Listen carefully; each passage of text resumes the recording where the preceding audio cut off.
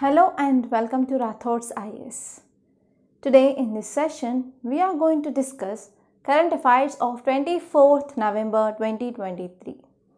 So first of all, we are going to see PDF of Delhi edition of The Hindu, and we are going to point out which are the articles relevant from our examination, and later on I will be going to give you the perspectives, like in how many dimensions we can think about that topic. So we can connect single topic with the different multiple subjects.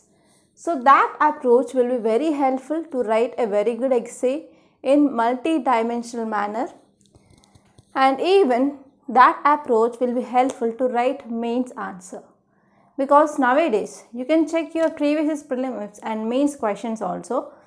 There UPSC is not connecting a single subject, not giving a question on a single subject, but it is connecting with the different subjects. There this kind of approach is very important. Just reading the title and whatever the giving each and word reading in the article, it is not at all useful for UPSC. It is not at all the way to prepare for current affairs. So if you see the title, then you have to get perspectives and you have to interconnect with the subjects, and if there is any research needed, you have to open Google and you have to do some research, and after that you have to make notes. So this is the way to prepare current affairs, not only for UPSC, for any other competitive examinations. So without wasting any time, let us see the first article. So this is the front page. So first article is Governor holds no veto power over bills, says Supreme Court. So we are studying this topic of powers of governor from last 1 to 1.5 months. Yes or no? Yes. So here what Supreme Court said. So Punjab government filed a petition in Supreme Court. Supreme Court now came up with a judgment. So because of this is a news. So which are the things that you have to think? So first one is, who is governor? And governor post is called as gubernatorial post. So why governor post is called as a gubernatorial post? So we can say governor post is nothing but central government agent. So governor represents central government agent in the state. So through the post of governor, central government or center is controlling the states.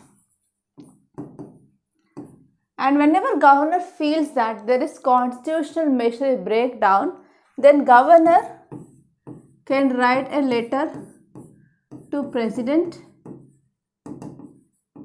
and president can impose president's rule in the state. And apart from that, here you have to see constitutional provisions. You have to see the constitutional provisions regarding the powers of governor, and especially Article 200 and Article 201 or 201, it is important, which talks about functions of governor regarding passage of bill. You can get a direct question like, so which of the following article deals with the powers of governor? So in that way also you can get a question.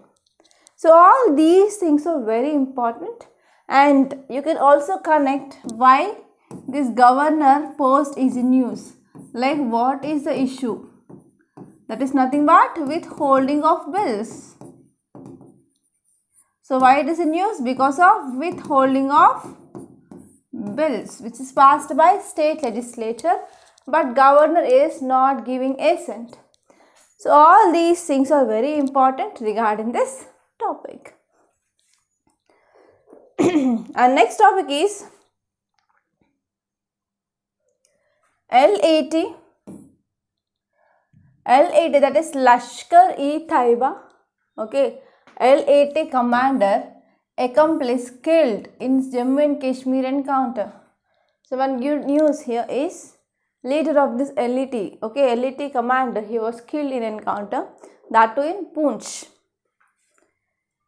And next topic here is first woman judge in Supreme Court, that is Fatima Bibi, she died. So here in interview you can get a question like, so do you heard about this Fatima Bibi? So what is the role played by her? So actually she is the first woman to pass law, that too 100% in all subjects. And she became the first woman judge of Supreme Court. And finally she lost life at age of 96. And here you can see like what is the role played by this Fatima Bibi in women empowerment.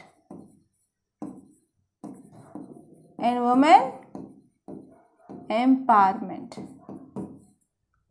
And even you can see this topic under judiciary, especially Supreme Court. So here there is a chance of getting question regarding appointment process of judges of Supreme Court. And next important topic here is WHO, that is World Health Organization, asks China for more information on rise in illness pneumonia clusters. Okay, so here this article is talking about rising of pneumonia cases in China. And WHO is asking that, so what are the reasons behind this? So here you have to know what is this pneumonia. So it is caused by which organism, and what is the treatment, and what is the signs and symptoms. So this topic is important from your science and technology. And even we have international organizations which had been involved, WHO. So here you can also think about what is the role of WHO. So what is the relevance of WHO in the present scenario? So all these things are very important. That's all. This is the front page. And if you move on to city page, I found nothing much important. And you can move on to this second, that is the states page. So here you can see one article, that is Dalit family denied entry into temple. High Court refuses to squash criminal plea against accused. So here this article says that entry of Dalits into temple. So in modern history, so you might have studied about temple entry movements.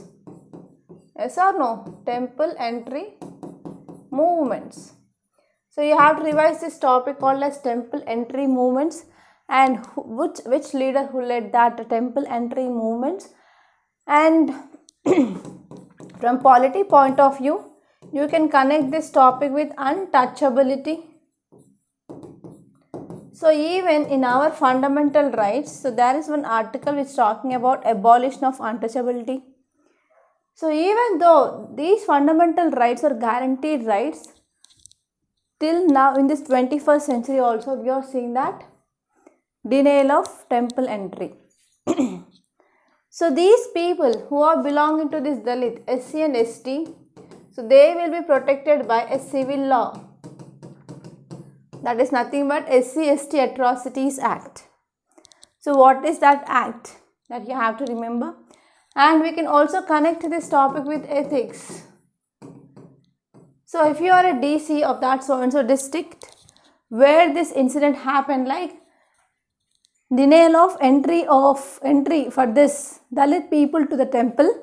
So what are the steps that you are going to take? So what are the steps that you are going to take to prevent this type of incidents in future? And in the present, what are the steps that you are going to take? And how are you going to ensure the temple entry for all? Okay, so in this way you can connect this article with ethics, modern history and polity point of view. And next topic is here, you can see Mirabai. Okay, actually Narendra Modi, he gave this Mirabai image, okay, on this Mirabai Janmotsav. So in our history, in Bhakti movement, in this topic called as Bhakti movement, you will be studying about this Mirabai Yes or no? She is a devotee of Lord Krishna. So you have to know about Mirabai and you have to revise some important facts regarding this Mirabai. There is a high chance of getting question regarding this Mirabai and which is a musical instrument used by her and what she did, what she contributed to society. So all these things are very important. And if you move on here, you can see one article that is political rivals come together to hold Kambala. So actually this Kambala is related to bull taming event. It is related to bull taming event. So in this bull taming event we have two. First one is Kambala. Next one is Jallikattu. So there is a lot of difference. So in this Kambala we are using two bulls, but in Jallikattu they will use one bull. So have you seen this movie of Kantara? So in that Kantara they shown this Kambala only. Okay. So this article is important, especially from your art and culture point of view. And even you have to see what are the issues regarding this bull taming events. Okay.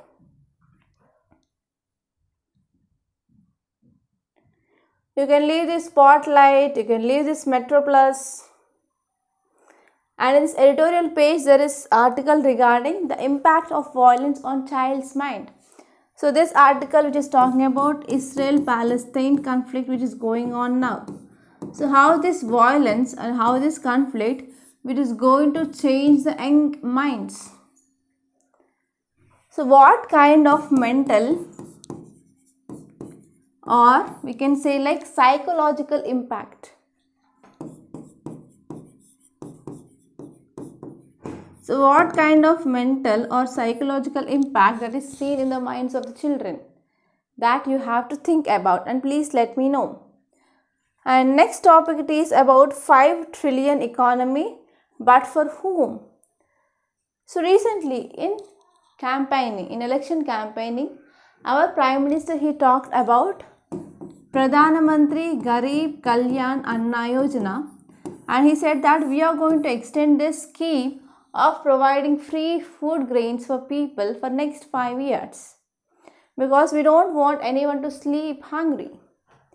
So in the same context, our Prime Minister here he also said that we are going to become $5 trillion economy soon. India is going to be the third most largest economy in the world. So here we have to see on this topic like, so what is this $5 trillion economy and how we are going to achieve this? So these things are very important. And if you move on, in this text and context there is an article, it is regarding COP28 and India's equity demand. So here we have to see this, what is this COP28 and what are the demands that are made by India, because now there is urgent public importance like climate change is happening, and because of this climate change, worst climate weather events that we are facing. For example, you can take heat waves, floods, droughts, unseasonal rainfalls, melting of glaciers, right, heat waves, okay, so forest fires. So all these things are the examples of climate change. So because of this climate change and extreme weather events, so losing of life, loss of property is seen. So because of this, it is the responsibility of government to take some enough steps. Not only government of India but even all other countries, they have to collectively take some steps to control this climate change because it is not a national issue, it is a global issue. So for this, what India is demanding. So all these things are given here and we are going to have this summit soon on November 30th. So because of this, ahead of this COP28, so we are talking about, so what are the demands of India.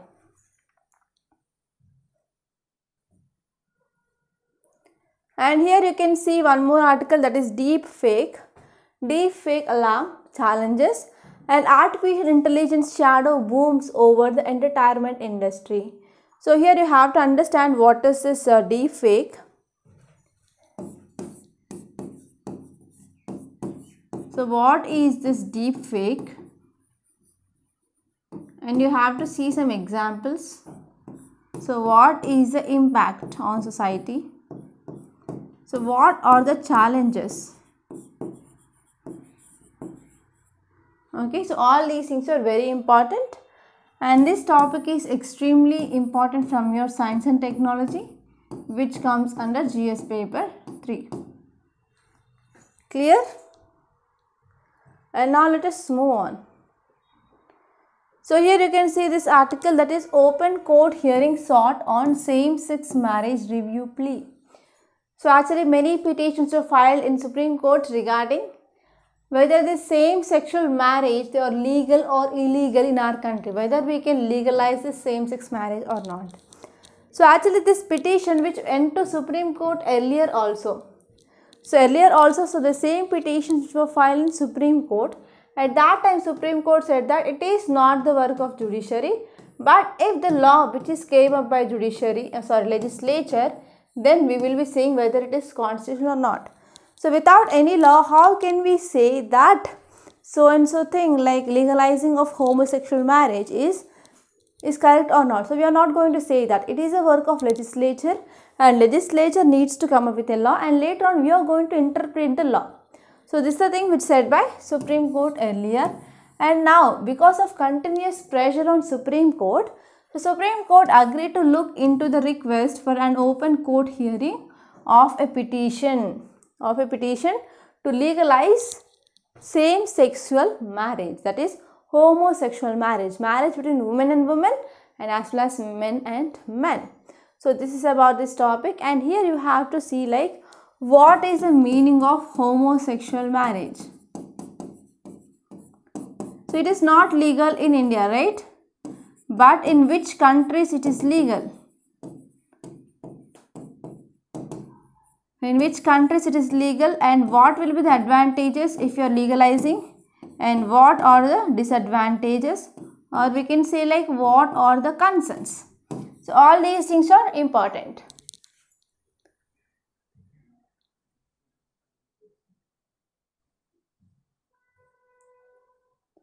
And in this page, news page, first important article here is MG Narega's audit crosses 50% local bodies in just 6 states. So here you have to focus on this MG Narega scheme. So MG Narega stands for Mahatma Gandhi National Rural Employment Guarantee Scheme. So under this, government is providing 100 days of guarantee employment. So government is providing 100 days of guarantee employment. That is not in urban areas, but it is in rural areas. So in rural areas they are providing unskilled work. They are providing unskilled employment, that too for 100 days for sure in rural areas. So this scheme which is also helpful for attaining of some sustainable development goals. For example, no poverty or zero poverty. It will be addressing poverty issue, and it will be addressing hunger, poverty, hunger, and even that will helpful for increasing of standard of living of people, right? And that will also helpful for increasing of dignity. And even whenever people are getting salary, so they will go to the market and they will place demands for the goods and services. That will also helpful for revival of our economy. And even under this program, the asset will be created. Assets will be created in the rural areas. For example, laying of roads. For example, educational organizations. For example, like primary schools, primary healthcare centers, etc. Right? So in this way, it is not only providing the employment opportunities, but even it is trying to impart the skill in the rural people. So the issue here is there is delay in paying the wages to the people. And here Lok Sabha here with local bodies, or we can say Gram Sabha and local bodies, they will play a very important role in enrollment process. in enrollment of people into this MG Narega scheme. Okay, so these all things are very important, and please let me know under which ministry it comes. And next topic is studying sea ice amid penguins and the southern lights. Okay, so you might have came across with this word called as Austria Borealis, right? So you might have come up with this concept called as northern lights and southern lights. So normally what happens here is, so this is our earth, so this is equator, and here we have 90 degrees north and here we have 90 degrees south. So normally at this region, in this polar region, in this northern pole and southern pole, normally we can see lights like laser color lights, like green color, yellow color, blue color, red color, orange color lights that are seen. So those are called as lights. So normally that is seen in the southern pole and northern pole, they are called as northern lights and southern lights. That is Borealis and Australis. So here this article says that whenever we are studying the sea ice and penguins and southern lights, so we saw that because of this climate change,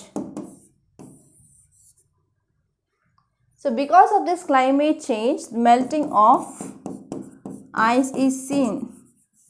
So because of melting of ice, it is impacting the biodiversity which is present in that region, especially the penguins.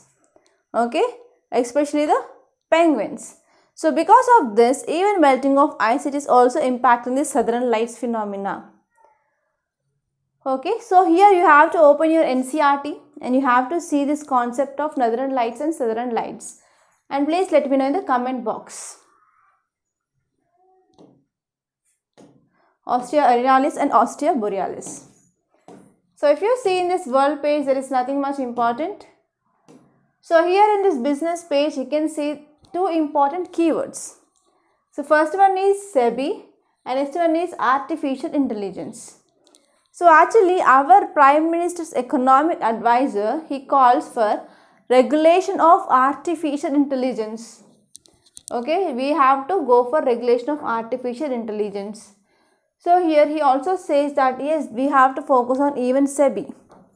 So here you have to focus on some important facts regarding this SEBI, like when it was established and what are the functions and what is the role of this SEBI. Okay, so that is very important. And these are some important articles that appear in now today's Hindu newspaper. And now let us see notes. Okay, so first topic, it is about role of governor. Role of governor, and we are talking about this topic since 15 days. And one more thing here is, on Sunday we are going to come up with live. So the topic is Israel-Palestine conflict. So many students, they said to cover this Israel-Palestine issue, and after covering this Israel-Palestine issue, I will be also covering the governor issue as well. So some students asked me to cover governor issue and some students asked me to cover this Israel-Palestine, but majorly number of votes which are high for this Israel-Palestine issue. So because of this, I am going to come up with a detailed analysis of this Israel-Palestine issue now, okay, on the coming Sunday. So please do join the session. It will be around in the morning session only, because at 7 o'clock I will be having mains answer writing class and morning I have Hindu. So in between these two we will be having that class, that will be around 11 to 12. Okay. So here the context says that Supreme Court has laid down the law that a governor, in case he withholds assent to the bill, should send it back to state legislature as soon as possible. Okay, so whenever bill which is coming to the governor to assent, so if he want to withhold, so as soon as possible he have to send the bill back to the house. So if assembly reiterates the bill with or without amendments, then at that time here, that means whenever assembly is passing the same bill with or without amendments, then governor will be having no choice, then he have to give assent at that time.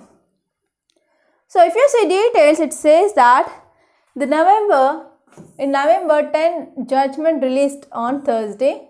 On November 10th, a judgment of Supreme Court released. It is based on the petition filed by Punjab government against governor's action to withhold the crucial bills. And at that time, Supreme Court came up with a verdict. And this verdict, which was also very much significant for this Tamil Nadu case as well. So what happened in Tamil Nadu? Tamil Nadu passed 10 bills in State Legislative Assembly. And those bills are sent for governor.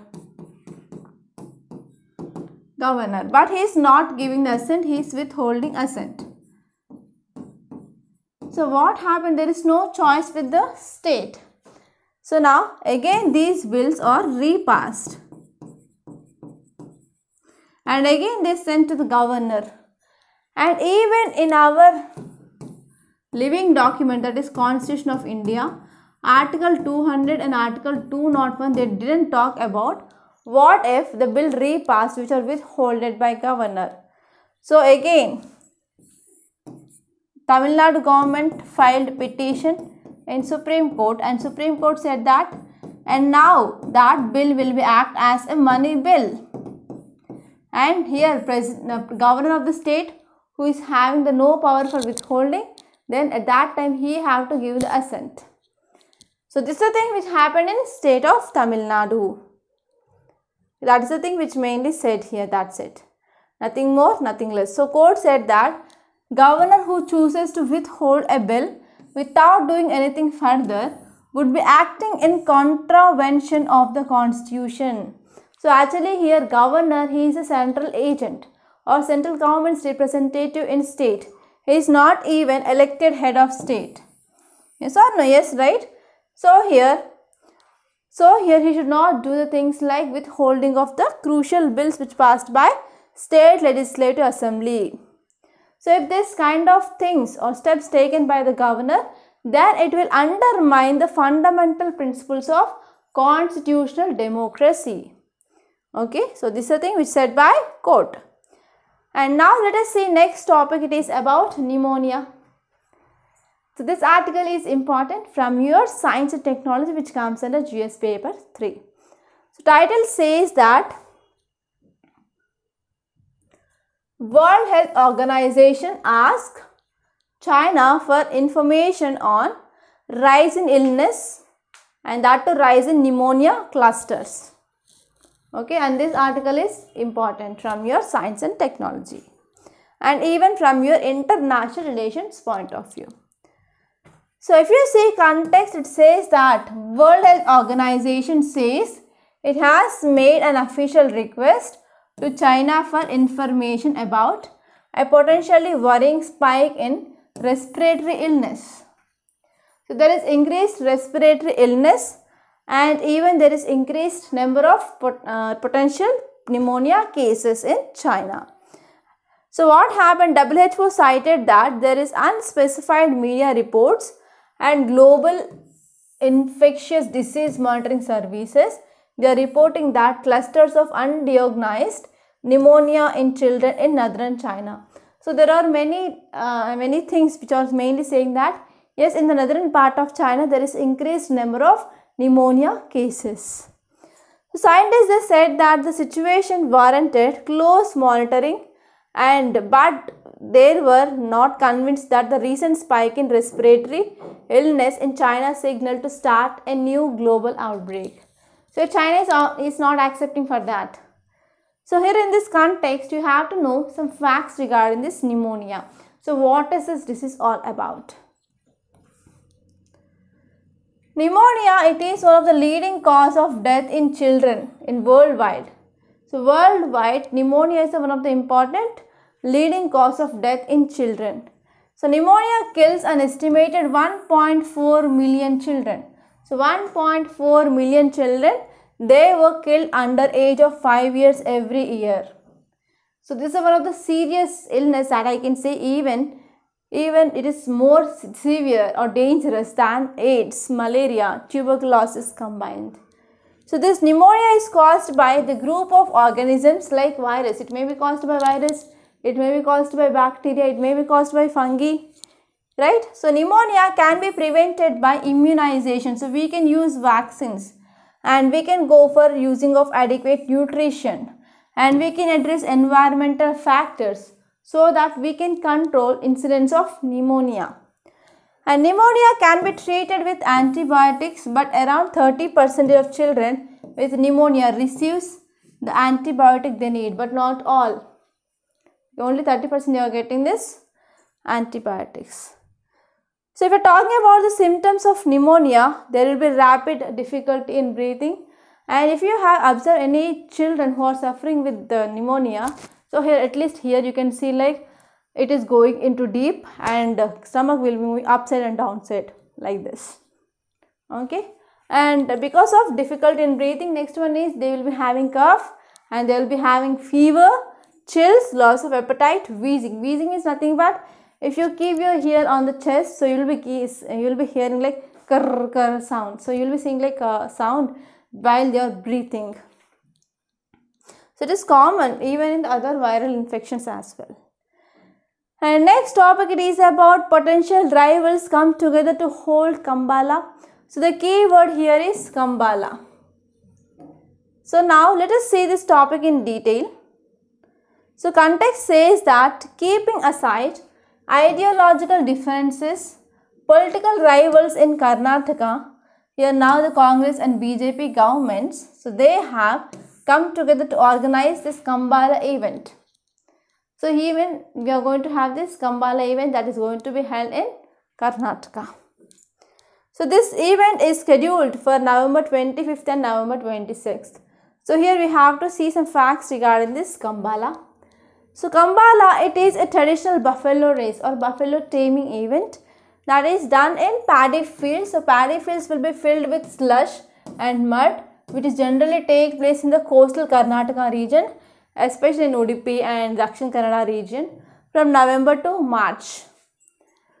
Traditionally, this sport is sponsored by local Tuluva landlords and households in coastal districts.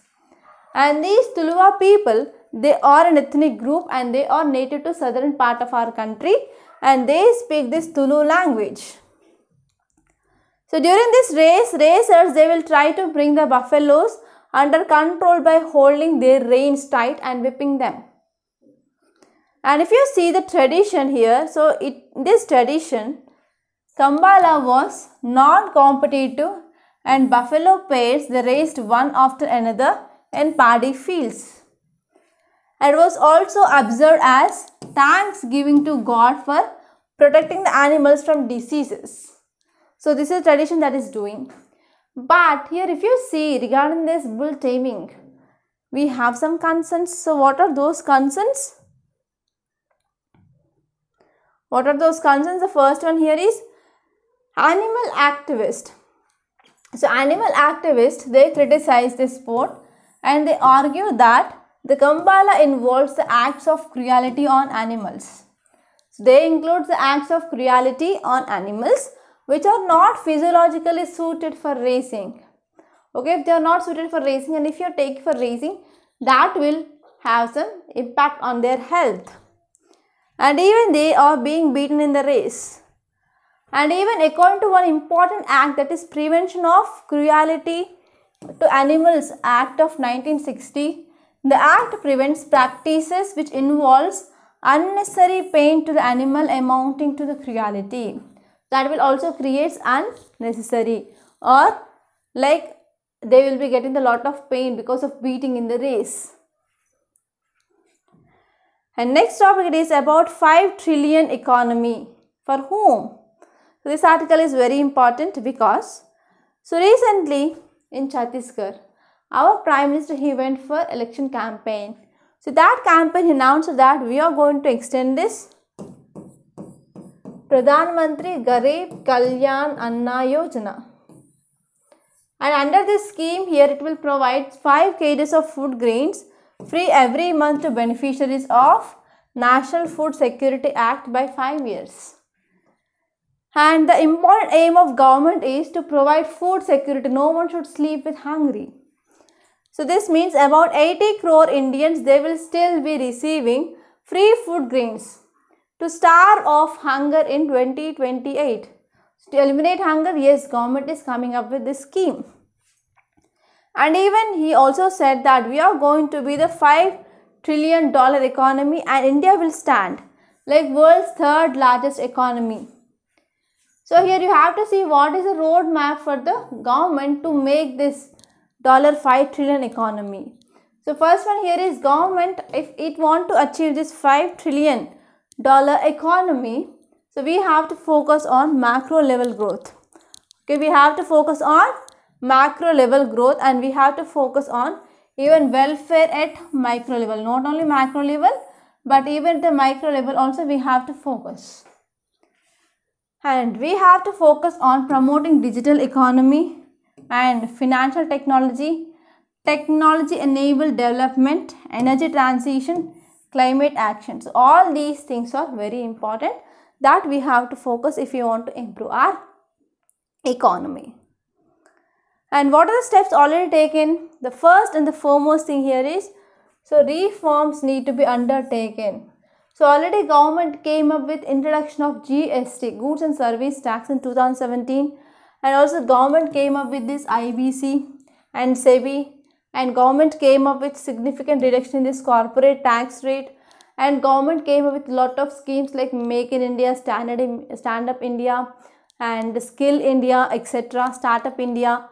And government recently also came up or extended this PLI scheme, that is production linked incentive scheme, to lot of sectors. And even government is trying to focus to increase capital investment as well. So government has focused on capex, that means nothing but capital expenditure led growth strategy. That means whenever government increases its spending, government is increasing its spending in infrastructure development, obviously it will lead to the increasing of our growth and development of the country. And next one is, even in our union budget 2023 to 2024, it has taken some steps to sustain high growth of India's economy, and we are focusing that yes, there is a need of increase in capital investment. There is a need of increasing of capital investment, and direct capital investment by center is also complemented by grants and aids. So states need to get grants and aids so that they will be also going for development projects in creation of capital assets. And next topic is COP28, India's equity demand. So this article is important from your environment and ecology, and even when you are moving towards this non-renewable to renewable energy sources, which is a part of this climate change ambitions, yes, that is important from your science and technology. So if you see the context, it says that there is an almost linear relationship between global warming and cumulative carbon dioxide emissions. That means whenever there is increased carbon dioxide emissions, so whenever there is increased carbon dioxide emissions into atmosphere, yes, automatically it will lead to global warming. So global warming is related to this carbon dioxide emissions. Okay, because it is one of the greenhouse gas that will lead to greenhouse effect. So this greenhouse effect leads to global warming. So here UNFCCC, that is United Nations Framework Convention on Climate Change, in 1992 noted that per capita emissions in developing countries, they are still relatively low. That means if you are dividing total emissions by population, you are taking total emissions, and if you are dividing population, total population, then we will be getting per capita emissions. So here, as you all know that India is the third most largest greenhouse gas emitter. So first one is USA, second one is China, and third one is India. But if you see the per capita emissions, so per capita emissions is very low in India. Okay, so this is one cause of concern. And the convention which also recognizes the common but differentiated responsibilities and respective capabilities. That means, so who are releasing more emissions, they have to contribute to the financial assistance to the developing countries, and least developed country, that is called as common but differential responsibilities. And the principles which also have been reaffirmed, that Paris Agreement that we came up in year 2015. So it is saying that we have to decrease global warming by 1.5 degrees centigrade to 2 degrees centigrade if you are comparing with this 1990s, that is pre-industrial levels. But it has not been done, so it is a failure. So if you see some more details, it says that according to Intergovernmental Panel on Climate Change, that is IPCC 6 assessment report, it says that every 1000 billion tons of carbon dioxide emissions causing 0.45 degrees of rising of global temperature. And this data is very important. Please make a note of this data. And if you see the term that is called as global carbon budget, so that refers to maximum cumulative global anthropogenic carbon dioxide emissions. That means, so the release of carbon dioxide emissions because of human actions from pre-industrial era to when such emissions reach net zero, resulting in limiting global warming to a given level with a given probability. So what is this global carbon budget? So global carbon budget is nothing but, so we have to achieve this net zero. Okay, net zero, and we have to achieve to limit this global warming. So this combination of net zero and the limiting of global warming is called as global carbon budget. And remaining carbon budget indicates that how much carbon dioxide could still be emitted. Okay, so here, yes, we can't avoid industrialization. So if you want to go for development, now developing countries and least developed countries, they have to focus on manufacturing sector. Yes, they have to release this carbon dioxide emissions. So here still, after achieving this global carbon net zero, so how much amount of this carbon dioxide can be released?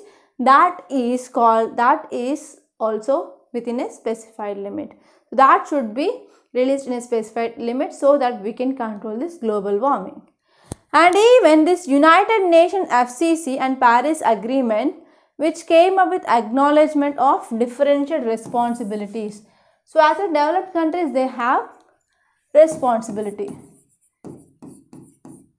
So we have developed countries, they already released whatever they can into atmosphere, okay, when they came up with industrialization. So now we have developing countries and we have least developed countries. So we have developing countries and least developed countries. So now these countries, they are going with this industrialization now. So they are going with this industrialization now. So these countries, they are saying that because of this climate change, yes, we are facing global warming, we should not release carbon dioxide emissions. So how far this is correct? So whatever they can, they already released, but now they are not allowing the developing and least developed countries to release carbon emissions. So because of this, we came up with this concept of differentiated responsibilities. Now because of the emissions which already done by these developed countries earlier, so they have to provide finance and they have to provide technology for this developing and least developed countries. That finance is called as climate finance, and we need transfer of technology so that these countries, they can move from non-renewable energy sources towards renewable energy sources that will decrease emissions into atmosphere. And if you see here, India, despite having a lower per capita carbon footprint compared to the developed countries, we are facing some challenges because of depletion of global carbon budget. So we are going to be affected. And the countries' developmental needs and poverty eradication efforts, they will be hindered. Because whenever we are going for this manufacturing sector, then only we can address the problems of poverty, hunger, unemployment, etc. So here, because of this manufacturing sector, so we can release more amount of carbon dioxide emissions, so that it is hindering the development. So we can't achieve this sustainable development goals. And the developed countries, they haven't met promised financial commitments impacting climate mitigations in developing nations. Okay, and whatever the promises which were made by these developed countries, they had not been met. like financial commitments or like technology transfer, everything. So now India wants to take some proactive steps by establishing alliances.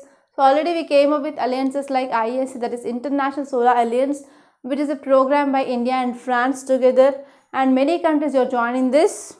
And even we came up with this life mission as well, that is sustainable lifestyle. So these are some important things that we already came up. And now I want to show about this course, that is Ethics Live online course. So already it had been started on 20th November. So here we are completing entire year ethics within 50 hours of live classes. So every day the class will be conducted from 6 p.m. to 8 p.m. Already we posted 2 demo videos of this live ethics classes in YouTube. So please do watch those videos and please let me know your opinion on that course. And if you really like that demo videos, then only you can join the course. So my promise is we are going to complete each and every subtopic along with the examples. So I will be giving you a lot of examples so that you can understand the concept. Okay, and even we are focusing on how to write a mains answer and as well as a case study of ethics. And we are going to have the mains answer practice of this ethics, and there will be even evaluation of your answers. And if you are not attending the live class, we are also providing the recorded classes as well. And we are providing the notes that will helpful for improving of your marks. And one thing for sure here is, if you join this course and if you understand the concept and if you complete answer writing practice, so I will ensure you that you will be going to get 130 plus marks in your ethics in UPSC mains. So this is a wonderful opportunity. So please don't miss this opportunity, and the cost here is 4,500 rupees only. And if you want to join the class, so please contact me on this number 8074765513. So even this is WhatsApp number, you can call me on this WhatsApp number as well. Okay, so you can call or you can text me on WhatsApp or direct call, or else you can text me in Telegram as well. So that's all for today. I hope you enjoyed this lecture, and if you really like this class, so hit the like button and don't forget to share this class to your friends and share about this course also in the social media platforms, and don't forget to subscribe to this Rathod's IAS Academy. Thank you so much for watching.